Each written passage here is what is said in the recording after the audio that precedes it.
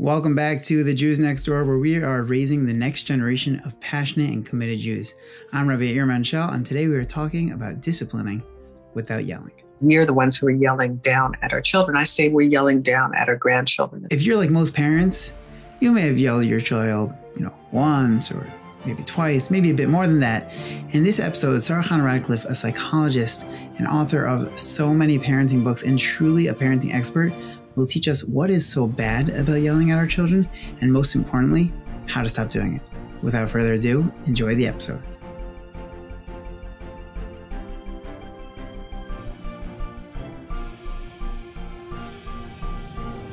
This week's guest is Mrs. Chana Radcliffe. Mrs. Radcliffe is a registered member of the College of Psychologists of Ontario, practicing marriage, parenting, and individual counseling for over 40 years.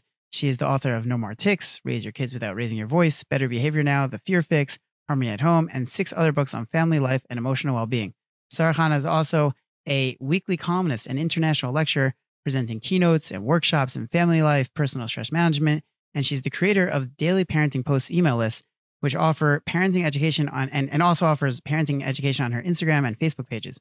Chana Radcliffe's books, webinars, and other supportive educational products for family life and personal well-being can be found at her Daily Parenting Post website, which I will include in the episode notes. And I want to say a major thank you. It's such a pleasure to have you on, such a parenting expert, someone who's dealing with so much parenting at all times. Thank you so much for having me.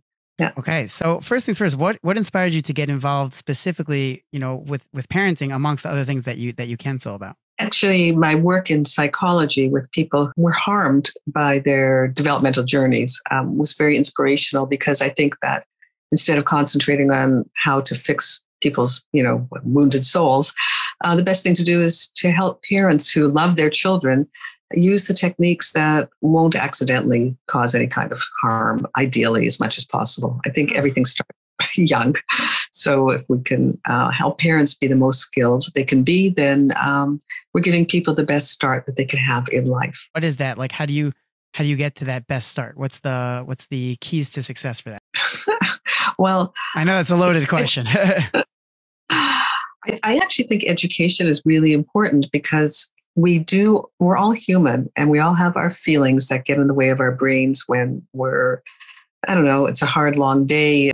Kids aren't listening or cooperating, or they're fighting with us or with each other or something. And when we feel helpless, then we just revert to our most primitive, strategies. Like, we're just going to try and force the issue, get that kid into the bath, get him into bed, force him to do his homework, yell at him, whatever. I don't know.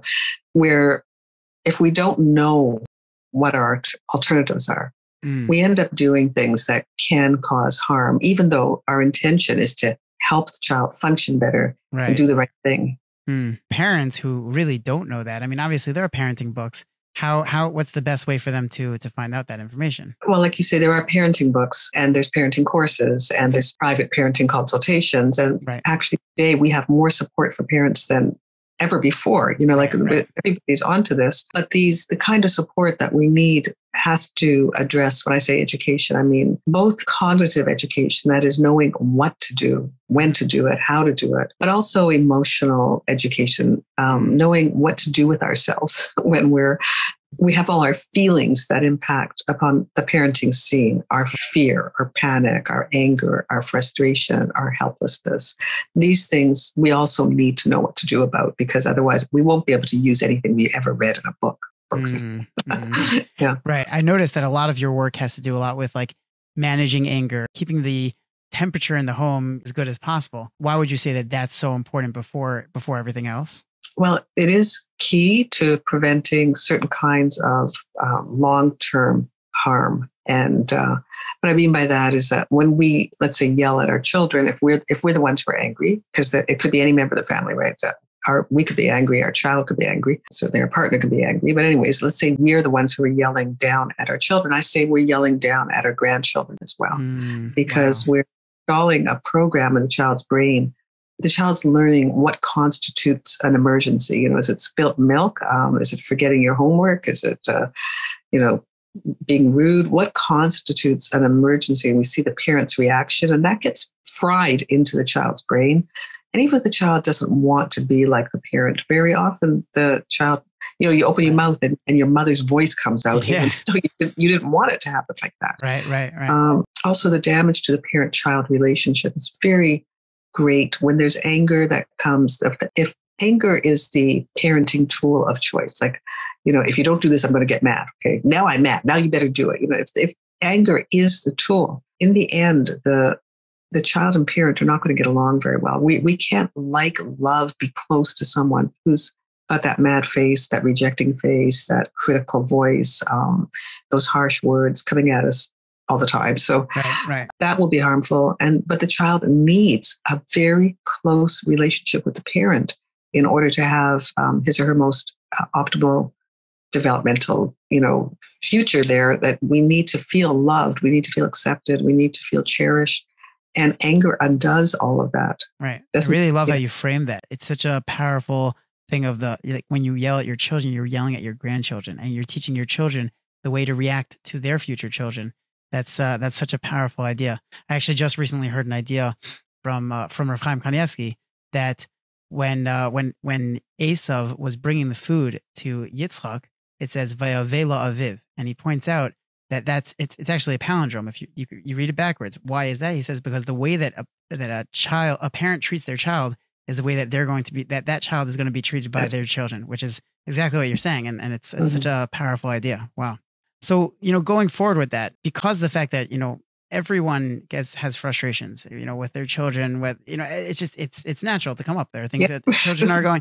So how do you deal with that? How do you lessen your anger, or how do you deal when your child is angry? Meaning there's two people who could be angry here. Like you mentioned, there's either sometimes your anger that you're feeling so frustrated by the way that your child is acting, or you came in from a bad day or whatever it is. Or sometimes your child is just, throwing a tantrum, super angry right now, not happy with the no that you said no, or not happy with the fact that you said it's bath time, or the fact that you said it's time to do homework, or whatever it is. So how do you deal with those situations? Well, first of all, you're raising a good point about the child. That's equally important for the child's anger to be curbed. I think what happened is that maybe a generation or so ago, we worried about the parents' anger. Now, people have been taking a lot of courses and reading books and stuff. And a lot of times we see parents who have actually developed a skill set that causes them to listen and empathetically to their child and to support the child. So parents are doing well a lot more often, but they've gone too far in that they don't feel comfortable in guiding the child on how to control his anger. There's a theory out there that if we're supportive enough and nice enough, then the child will automatically be emotionally regulated, meaning calm and able to express himself and trusting and so on, which is only true for a small percentage of children, in my opinion. That, there's a lot of children out there who need guidance. I would say, 90% of children are going to need something more than our emotional support in order for them to learn how to control their own anger. And it's critical for their future happiness that they do learn that skill, because they're going to get married. And these days, nobody puts up with an angry partner. They just divorce. Right. That's it. Yeah. And of course, their own relationship with their children and their ability to succeed in the workplace. But mostly it's the intimate relationships. When the child grows up without learning how to manage his own feelings behaviorally. So we have feelings, but what we do with them is the behavior. Okay? So we can all feel that anger. Then we need some skill set to do something about that. Both the parent needs it and the child needs it. Otherwise, the child will be practicing for 20 developmental years a very poor skill of expressing rage. And the parents love him, but nobody else will ever love him that much. So it won't work for him in his life to be able to do that. So the skills involve being able to identify feelings, which is important. That's why it's important for the parent to be able to name the child's feelings, name the parent's own feelings, have what I call an emotional vocabulary. So yes, I understand you're angry at me because I said no. I know you're disappointed because you really wanted to do such and such. And I know that it's frustrating. This is something actually that earlier parents never did. They never named feelings. Okay? Right. So like I said, more modern parents tend to do that and only that. Okay.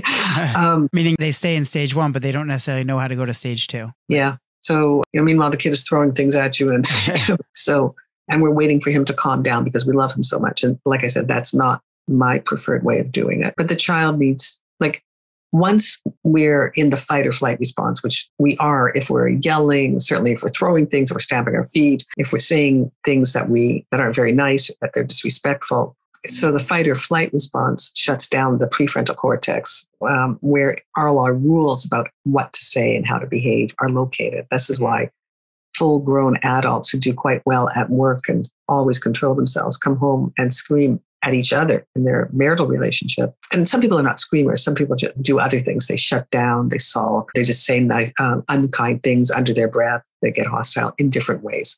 Right. But that's why we do it with our partners, even though we have tremendous self-control in other settings.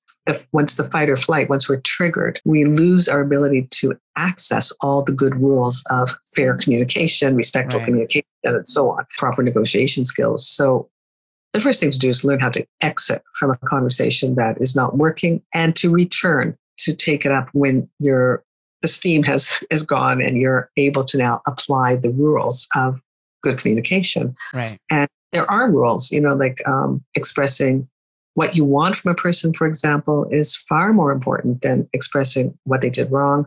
So, we don't need an upfront lecture about, what the person's doing wrong. And so asking for what we want in a short way and being very specific. My little book, Better Behavior Now, which was published by Manucha Publishers and available mostly in Jewish bookstores and on Amazon in the US. That is really a very concise guide on how to help children get to the point where they will speak to us about their feelings, about what they want, and hear us and negotiate with us with a lot of respect and the way they're supposed to, especially as a Jewish child. There's Hashem has his rules also about what a child is supposed to be able to say to a parent. And, a lot of times if we just actually apply the Torah's laws, the child is not allowed to tell a parent anything, for example, like, no, I'm not having a bath. That's actually, forbidden according to halacha. Right. It's more, mommy, would it be okay if I didn't have a bath tonight? Mm-hmm. And that, wisdom, of course, in Torah, it always outshines any psychological, secular wisdom that we'll ever encounter. Sure. Because when you ask a question, you're immediately thrown into a respectful and self-controlled mode. Would it be possible for me to skip the bath tonight? Calms the child down and puts him in the right place rather than, no, I'm not doing that, whatever. They're not in the fight and flight at that point, right? Meaning that's a different stage already, no? Or you're saying so that's how a little bit before, honey, it's time for bath. No, I don't want a bath. Okay. No, sweetie, tonight's Monday. It's bath night. I'm not having a bath. Okay. So it depends on how fast. Some kids go from 0 to 100 really fast. Right. The parent needs to recognize, for some parents that will be really triggering, just that little interchange, and the parent will catch the fire and go like, we're not discussing it. Okay, get yourself into the bathroom right now. The parent will start to escalate also, which of course is the worst thing in terms of a parenting technique. Right. The parent has to be able to stay in the parental, very grown up. I'm in charge. I can do this kind of thing. Right. No, honey, it is Monday. It is bath night, and we're going to go. And to understand that her own voice, or his own voice, is regulating the child. So we don't, it's very important that we don't catch on fire, but that because we don't want to catch the child's fire. Okay, we want him to catch our calm. Right, so we have to keep everything down. And there's something I call the 2 times rule, which is to help prevent the parent from getting to a point where the parent is on fire. So, if you come by and say, okay, now it's time to close your book, get ready for bed. And then come back in a few minutes, the kid's still reading. Honey, I told you it's time to close the book. Come on, it's bedtime. And come back a few minutes later, the kid's still reading. So I'm going to rip that book out of your hand, throw it out the window. It depends on how fast the parent also escalates. But the 10 times rule is that the parent asks nicely and nicely and nicely and nicely. And by the end of it, smoke is coming out of his ears, and he's screaming and yelling at the kid because he's had it. So the problem with using the 10 times rule is that the child only learns to listen to you when you're at a certain pitch of hysteria. So the 2 times rule says we never get even close to that. Okay, we ask the child once, and then we evaluate for ourselves whether we should ask again. Okay, because we can just drop it. And now the kid can stay up all night or never have his bath or not eat his dinner, whatever it is. Like maybe this isn't where we want to put our fork down in the battle. So you're saying 2 times is you ask once, and if they're not listening, and then evaluate. Okay. If you want to proceed, you'll ask a second time, but the second time will contain a warning. So it's like a choice. If you want to call it a choice, so that makes you feel better about a consequence. We don't say punishment because, we're not trying to, punish the psyche of a child. But let's say this. I asked you a few minutes ago to close the book and, go to bed. And when I come back in a couple of minutes, see that you're still reading, then blah, blah, blah. Okay. Some kind of deterrent. If you're looking for a great way to have some good, clean, kosher fun with your children through the powerful effect of music, look no further because J Karaoke is here. J Karaoke gives one and all the platform to belt out their favorite tunes from a library of thousands of Jewish songs, hundreds of artists, and genres across multiple decades of incredible Jewish music. Personally, I know that I love singing. I love it. I love karaoke, but I was really never able to get into it because it wasn't the Jewish songs. And that's where J Karaoke comes in with their huge selection from the latest hits to the classics. They even have nursery rhymes for your little ones. And with features like key changes to help you sing, to make you more comfortable as you're singing, and speeding it up or slowing down the song, they have really thought of everything. To enjoy Jewish karaoke your way, all you need to do is head to jkaraoke.com. Choose a subscription that fits for you. And to make it even more fun, you could purchase their state-of-art karaoke kit, which gives you the feeling as if you are today's top singer. You can insert whoever you feel it is. Connect your kit to any device, like it could be a laptop, a computer, a tablet, whatever it is, and you plug in your speaker, plug in your J Karaoke microphone, and you sing away. It's as easy as that. That's all it is, and it's really fun. I checked out their website. It really looks amazing. They have an incredible amount of song selection. Anything you want. They got Thank You Hashem. They got Mordechai Shapiro. They really got it all. You can subscribe monthly for just $4.99 a month, yearly for $49.99, and we have a special deal here for you. For any of our listeners, if you use the code Jews Next Door, DOR, you get an additional 10% off. And if you don't want your children to be using a device with internet, J Karaoke's got you covered. You can download the app onto your desktop. Once you have it up, turn off the internet, let them sing all day long without the internet. Check out J Karaoke today and let the fun begin.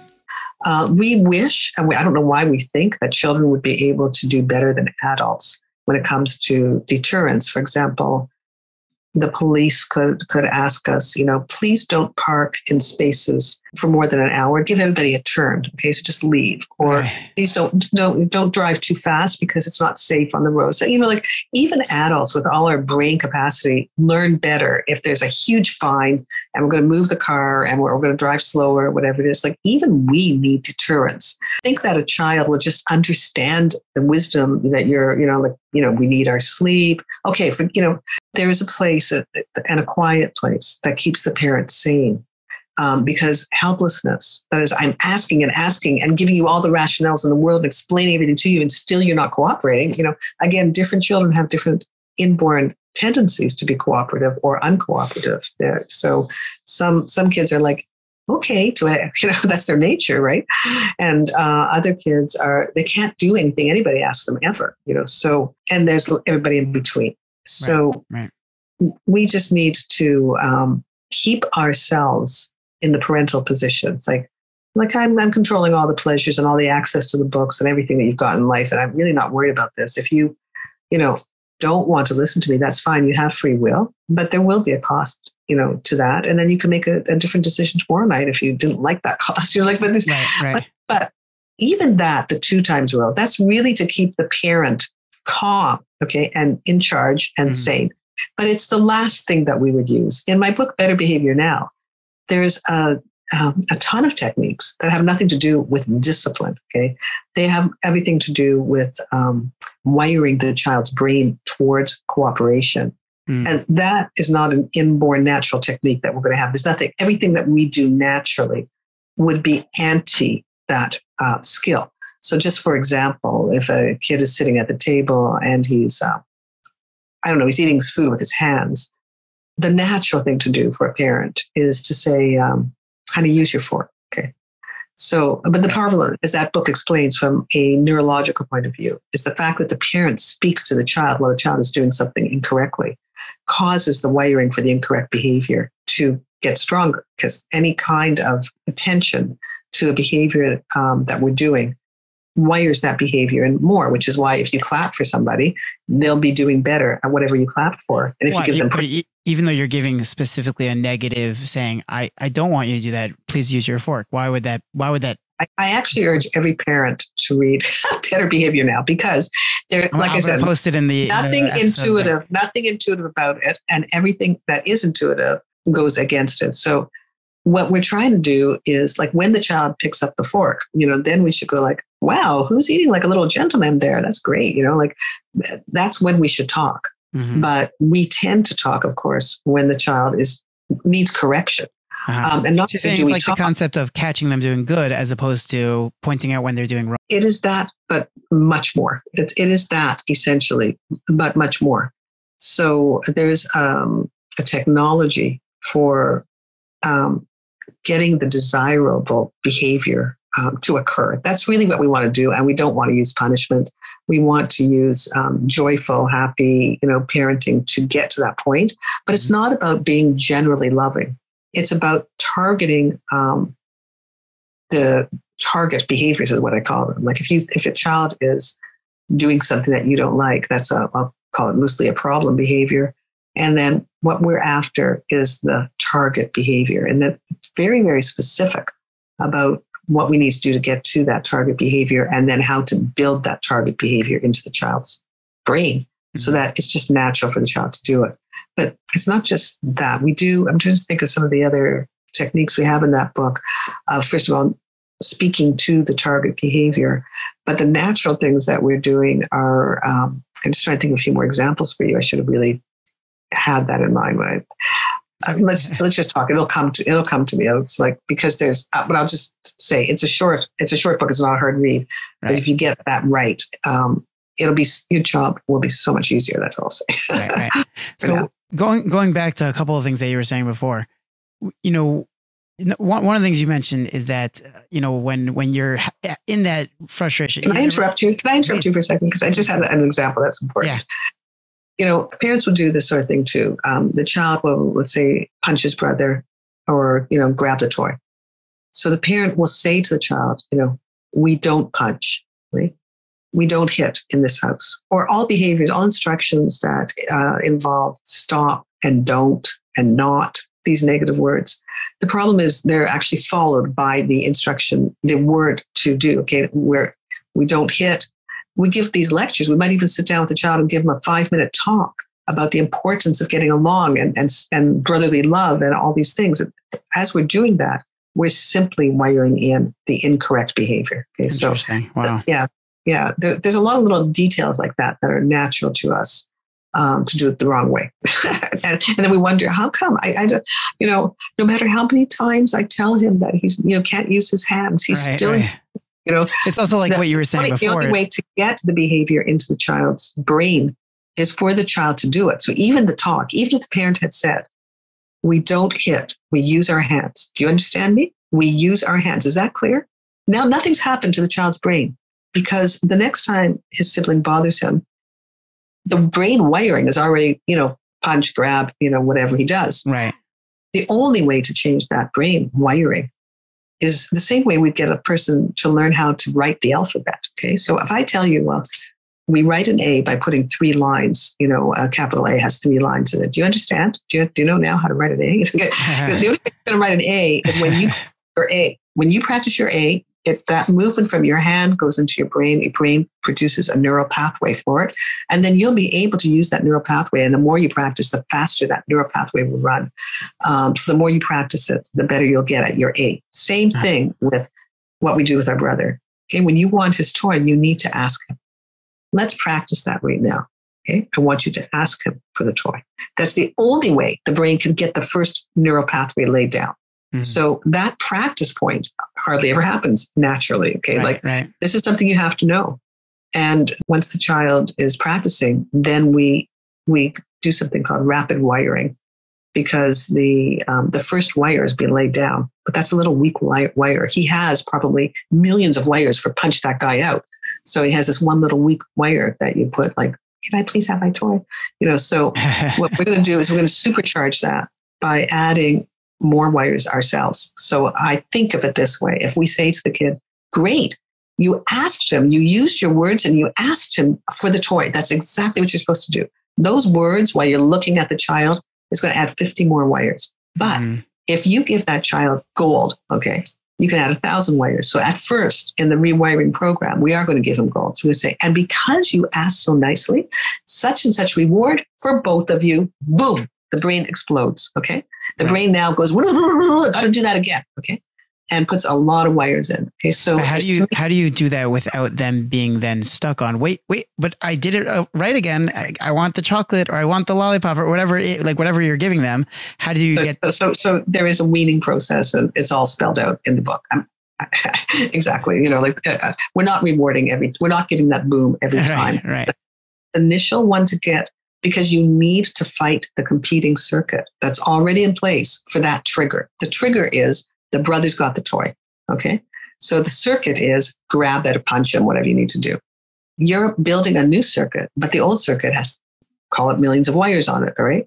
So your new circuit, for that rapid start on the new circuit, you will be giving that boom a few times up front in a very, it's a very special way. Read the book and you'll see exactly how it's done. And then we'll wean off. But that comment label, like we now see the child in real life doing it. You asked him for the toy. Wow, that's phenomenal. Okay. That shows what a great communicator you are, or whatever. Okay. It's all spelled out there, but that is the essence. And that is the technique that we want to be using all day long because it's 100% positive. It's relationship building. And it is the technique that rewires the brain for the desirable behavior, which is really what we want. We want the child to be appropriate in a million different ways, healthy and, behaviorally appropriate and whatever. Right. So just to get back to one of the things that you mentioned before, we were talking about like once the child is in the fight and flight situation. So you mentioned that to say to them at that time, like, I'm going to, I want you to do this, or I want you to calm down. And then I'm going to wait for you to calm down. That's not the right way to do it. So what is that? Once anybody's in the fight or flight, it's a write-off. Okay. So how do you get them out of the fight or flight? The child is upset. He runs to his room. He slams the door. Don't follow him. So let him calm down. If he's kicking you, and he's small enough, you'll have to, remove him. If he's kicking you, he's big enough, you'll have to remove yourself. But most of what a child is doing when they're in the fight or flight is just making a big racket that's rather unpleasant. And you can usually wait it out. Now, some kids with the various diagnostic characteristics, some kids with ADHD or some kids with real self-regulation problems, emotional anger problems that are, will fit into some category, they may scream for an hour. But most kids will scream for a few minutes and just wait it out. Okay. And you wait it out until not only that the screaming is over, but that the kid is in a better mood, and we're going to come back and do the training. Okay, that was rather an unpleasant scene before when you were yelling at me. This could even be for a teenager, or for a 9-year-old or whatever. The kid is yelling, saying he hates you. You're the worst parent ever. He doesn't want to live with you. A big mouth. Keep your mouth shut when somebody is raging at you because you don't want to you'll just be adding fuel to the fire. Right. So yeah, and you wait it out unless you need to call the police. So just wait it out, and the noise will stop. Got it. And then you'll come back to the issue. And so that was another thing I wanted to ask you about. When you said, like you mentioned before, like when you're in the heat of the moment, you have to know how to exit a conversation and then come back when you're ready to. But some people, no matter how much time they wait, when they come back in, the emotions just get going right away again. Sometimes for children or for the parent. How does one either deal with the child's emotions at that time or even their own emotions at that time to say, okay, well, I'm so emotionally, enraged again. Like maybe I'm not ready for this conversation. And then, this problem is more characteristic of adults actually than children. Like when children calm down and they turn on and turn off more readily. They forgive their parents and they need their parents very badly. So the child is not so likely to come back screaming, but adults are very likely to come back and get re-triggered from the conversations. And a little bit of third-party intervention can fix that for a lifetime. So it's worth it, like to go for short-term counseling, say, look, when we can't resolve our issues because we just both get too upset about it. and have the proper third party intervention for a short time. It's not for the rest of your life until you learn that it's safe to come back and you have better skills for coming back and you know what to expect. So this is very, very important because the marriage is also a parenting tool. That's a chapter in my book, Raise Your Kids Without Raising Your Voice. Right. Marriage is a parenting tool. So when the kids are watching you scream at each other, they are learning how to fight with a spouse. So, it is an important thing to do, not just for yourself, but for the kids who live with you, who are absorbing your marriage like osmosis there. They're just like, they're breathing it in and they're learning what to do with a spouse. Right. So, a little bit of counseling because it's so complicated for us. Okay. Why adults get triggered. Our spouse, and it may have very little to do with the spouse, everything to do with our upbringing, or it may be that the spouse themselves is usually, a perfect trigger for us for everything. But we need more than just that instruction to like, okay, calm down, come back. It's not enough. We're complicated. We need Right. So, speaking more about the parents' angers or emotions at that time, how can a parent, like you were just saying, when they raise their voices, and I know you have a whole book on it, when a parent is raising their voices, it's so bad for the children, not just because of the home, but also for the children to see. So what in the moment, like what practical advice can you give for how a parent can in the moment say, okay, I can't raise my voice right now. It's not going to be effective anyways, but right now I'm so upset. I can't believe that they did X, Y, and Z. What is I spoke to a woman recently who comes from a culture where people yell. Okay, she's from some country on another side of the world. People yell, and everybody in her family yelled, and she was raised as a yeller. Now, the important relationships she has, and she's in her mid-50s, are severely damaged. Her kids don't talk to her. Her marriage is not really a marriage. She has a lot of problems, but she wants to stop this yelling. Right? So she's calling for help. Now, what works for children works for us too. That deterrent thing, I just said, I asked her for a couple of things that she would hate to have to do. Like apparently things like cleaning cupboards or washing dishes is like way beyond this woman's, she never wants to do that. She hates everything domestic, but worst of all would be to bake a cake, for example, It's okay, fine. So we make a deal, you raise your voice, you bake a cake, and you give it to the person that you yelled at, right? Uh-huh. Actually, even though she was in her 50s, this cured her within a couple of weeks. Because if you are willing, if there's part of you that really wants this to be cured, and you're willing to help yourself by accepting upon yourself, because you're the one who's going to have to discipline yourself. You can't say like, oh, that wasn't really a yell, or that was really his fault, so that one doesn't count. You can't do it like that. If you yell for whatever reason, you give yourself that discipline. Start off small, because you have, in middle age, zillions of wires for that trigger. Mm-hmm. You're going to explode. You're going to be explosive. But bring in increasing, that'll be, a fine of, $100 to charity. And the second week, the fine is $250. And the third week, it's, $750. And the fifth week, it's, charity benefits, and you're getting poor. So, if you are willing to carry it out, that is one thing that you can do for yourself. I actually recommend for both parents and children the use of a harmless little remedy. It's called Bach flower remedies. Bach flower remedies are the basis of the treatment for the book I wrote on tic disorders, little blinking, body movements and sounds that people make, typically developing in children around the age of between 5 and 9, somewhere in there, average of 7 years old. Kids start making these little movements or sounds. It's a neurological issue that just runs in some families. And this sometimes develops into full-blown Tourette's disorder. But anyways, in treating people with Bach flower remedies, I found accidentally that they very often cure the tic disorder.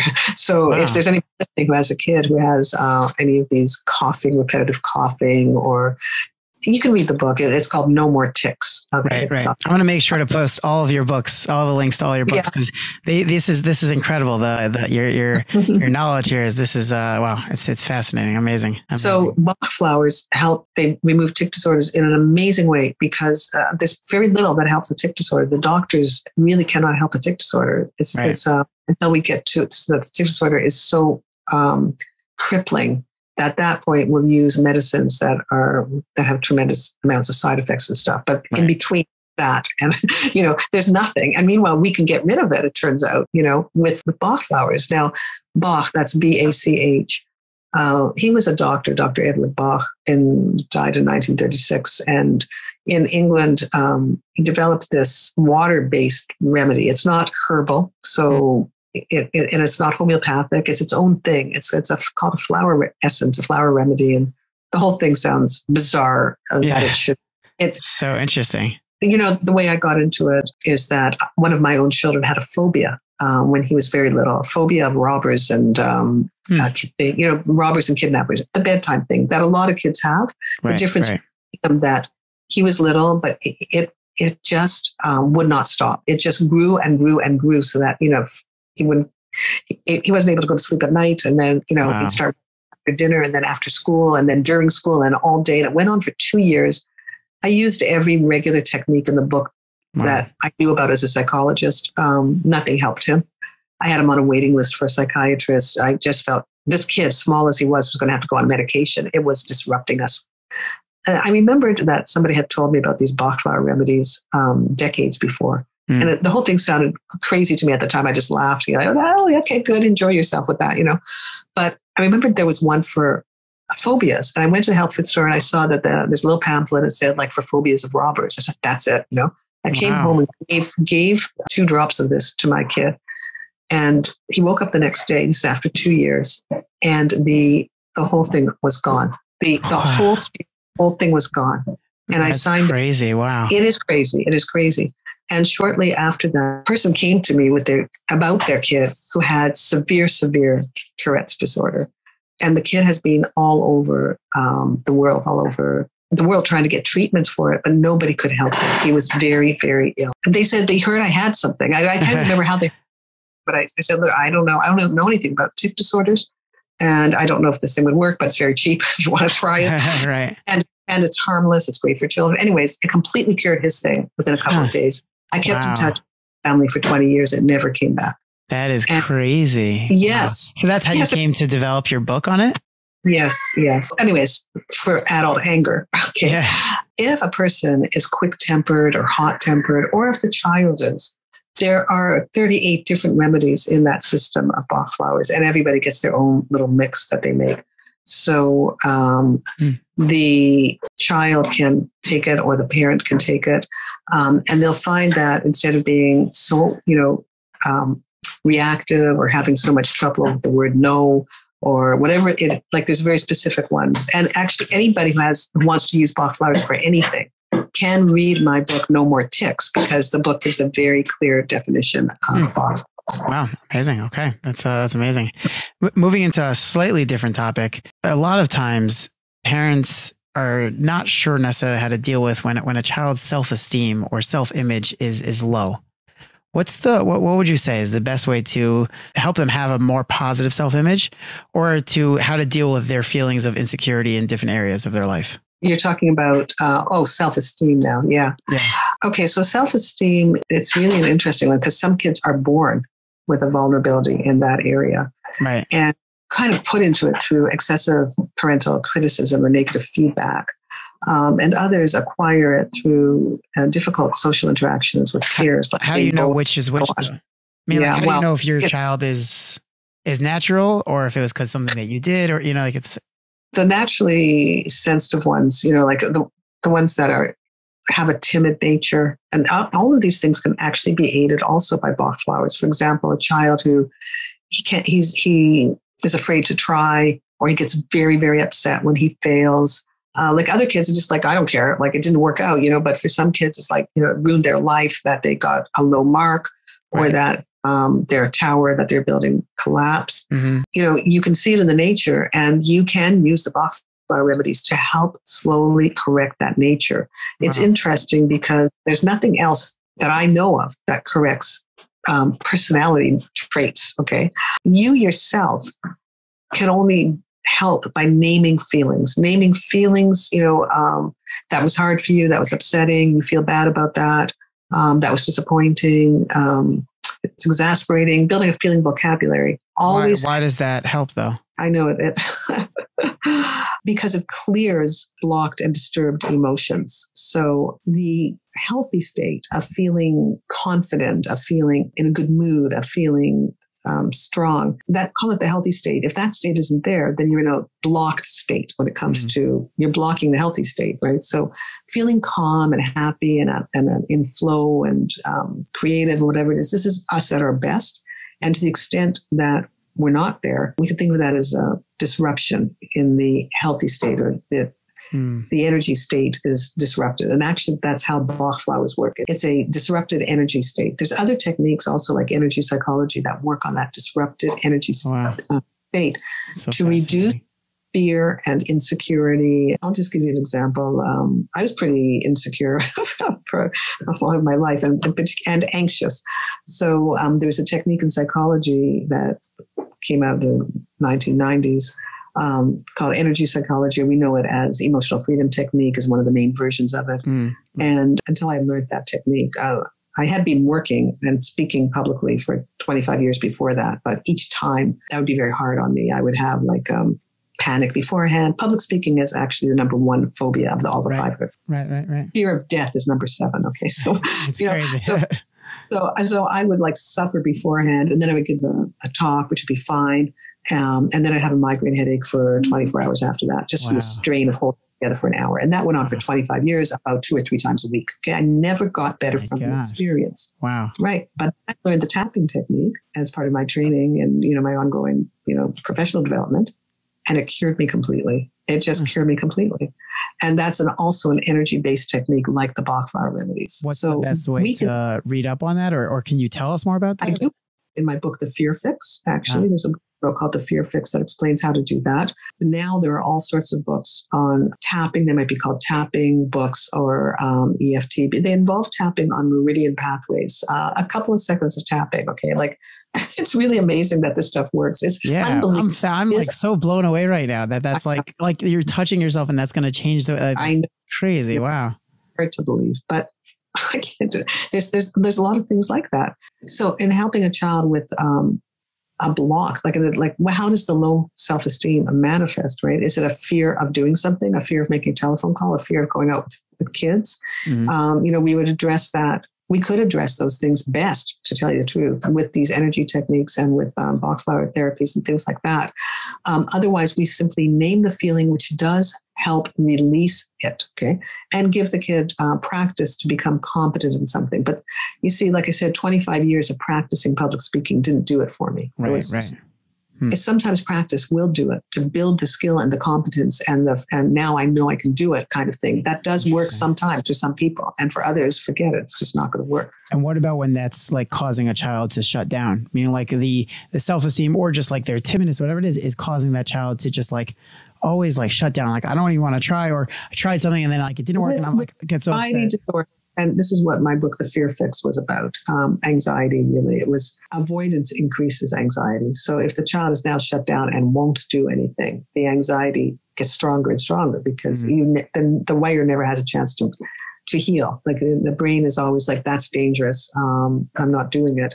And we never get beyond that. So we do need, depending on how shut down the kid is, a little bit of, professional intervention as well to help the kid to manage. You have to keep the fear level at that's not overwhelming, and then help the child move forward to experience a new experience of safety. But it's multifaceted. And it might be harder to get your hand on that book, The Fear Fix, but I say there's a million different techniques that we can use to come in. And each person will like one technique better than the other. Each child will respond better to one technique than the other. So every technique in the sun is mentioned in that book, The Fear Fix, for helping kids. That's your book, The Fear Fix? Yes. Oh, it's hard. It's hard to get a hold of? It might be. Look around for it. It depends. I've seen it. It comes and goes. I don't know why that one is. It's not on Amazon? It is on Amazon in Canada. Oh, interesting. In the US, I think it's a little harder to look. It was by HarperCollins Canada. Got it. Yeah, so I know people in the States have it and they get it, but be prepared to look around, maybe Book Depository or something, Got it. Okay, that's good to know. What about like in terms of anxiety? Like you were just mentioning anxiety, are there things that parents can do, or it really just, if once a child's exhibiting real signs of anxiety, you have to go to outside help? Like, are there things that parents can do realistically? It's mostly what parents shouldn't do. Parents aid and abet anxiety terribly.